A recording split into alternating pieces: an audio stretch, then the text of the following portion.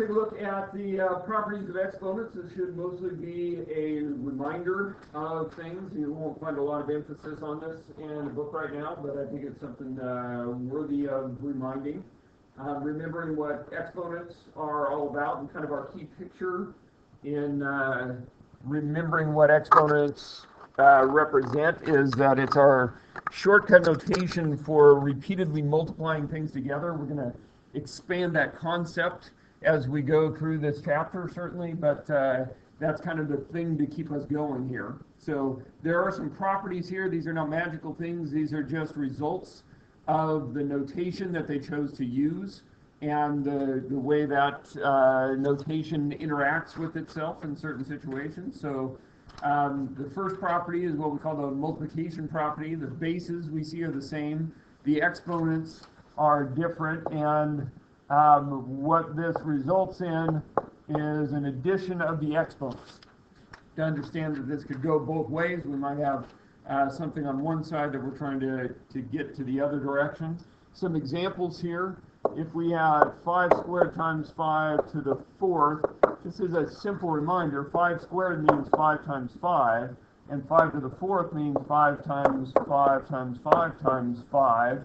And these are being multiplied together here in the middle, so, well, that's just 6 5s being multiplied together. And our shortcut for that is to say multiply 5 by itself 6 times. That's what the notation means. And so the fact that you add these together just kind of becomes a result of what is going on. Okay. We could also look at something like, let me grab a different color for a second example. If we had something that looked like 2 to the x times 2 to the 3x plus 2 power, the bases again are the same. The rule now says add these together. And so this is where we now trust the rule, because we don't just have specific numbers to tell us how many times we're multiplying the two together, but we have the x plus the 3x plus 2, and this simplifies to a 2 to the 4x plus 2 power. And that's what that multiplication property looks like. We're going to take a look at the division property, because every time there's a multiplication, there's a division. The multiplication ended up becoming addition in the exponents, and this is going to end up being subtraction in our exponents. Okay. Let me scroll down a little, give myself some more space. So as examples here, I could do something like if I did 2 to the 5th divided by 2 to the 3rd, well, 2 to the 5th means 2 times 2 times 2 times 2 times 2, and 2 to the 3rd is 2 times 2 times 2, and well, we know that 2 divided by 2 is 1, and 2 divided by 2 is 1, and 2 divided by 2 is 1, and all we're left with is 2 2's left in the numerator. There's always a 1 left in the denominator, and we get to that 2 because it's the 5 minus the 3, right? That's kind of makes sense as we go through there. And then we also need to be able to trust that in the notation. So if I had something that looked like 5 to the 3x plus 2 divided by 5 to the 2x minus 5, okay, well, the bases are the same, which is important, but it's going to tell us we're going to do that 3x plus 2, and from that we're going to subtract a 2x minus 5.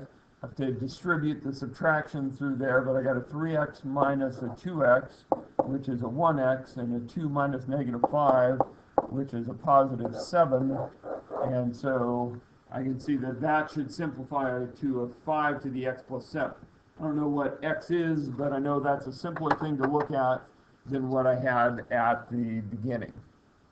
Okay. Third property is our power to a power rule. Okay. The power to a power rule, if we took a look, let's look at the example here first. If I looked at something like 7 squared cubed, so I've got a base to a power to another power, well, that means 7 times 7 cubed. And so this is the 7 times 7, that's 2 7s multiplied together, and this says I'm going to do that 3 times. So 7 times 7 once, 7 times 7 again, 7 times 7 a third time, and so now I can see that there are 6 of those, so this becomes a 7 to the 6th power. There's 2 groups of 3, well that's going to be 6 7s, and I get that, that's my shortcut for repeated multiplication here is that exponent. So 2 groups of 3, this is b to the m times n. I've got those m groups of b, and I had to do that n times, so this should make a lot of sense there as well. Okay.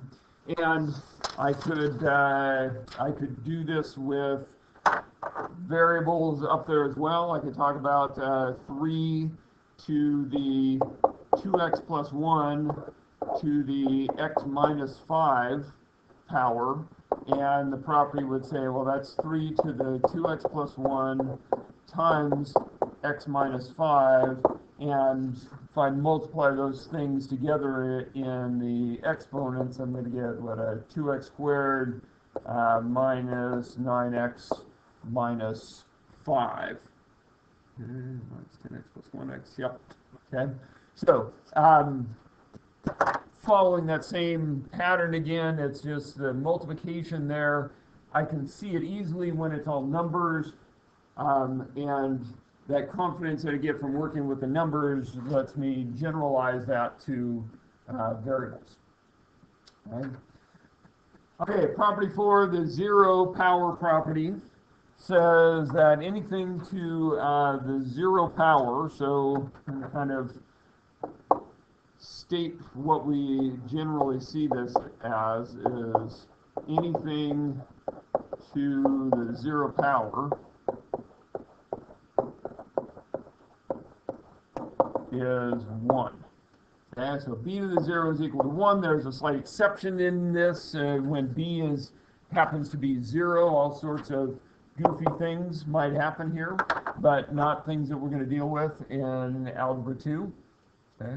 But we can see this by examples here. If I did 6 cubed over 6 cubed, on one hand, this is a number divided by itself, so it's clearly 1, but if I apply my division rule, it's 6 to the 3 minus 3 power, and 3 minus 3 is 0. So I can view this as either 6 to the 0 or a number divided by itself is equal to 1. So these two things must be the same, and it doesn't really matter what that number is that I use in there. Okay. And then finally our negative power property. Okay. So the negative power here, let's kind of work through this as well. So if we look at, I'll stick a number in there again. So let's go with, I don't think I've used 8 yet.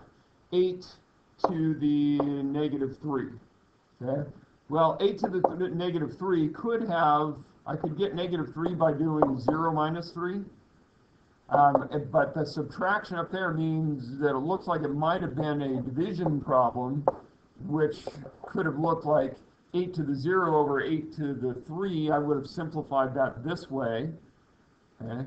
But anything to the 0 power is 1, so that's like 1 over 8 to the third. So 8 to the negative 3 is 1 over 8 to the third. Our generalization of this property is that this is going to be the same thing as 1 over b to the positive m.